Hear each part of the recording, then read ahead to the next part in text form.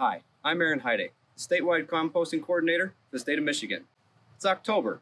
That means Halloween and pumpkins. What do you do with old Jack when it's done?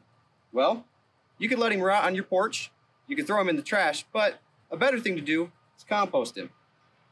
If you have a compost bin, take jack-o'-lantern, smash him up, mix him in with a garden fork like this, and you're well on your way to creating a nice soil amendment for your garden in the spring.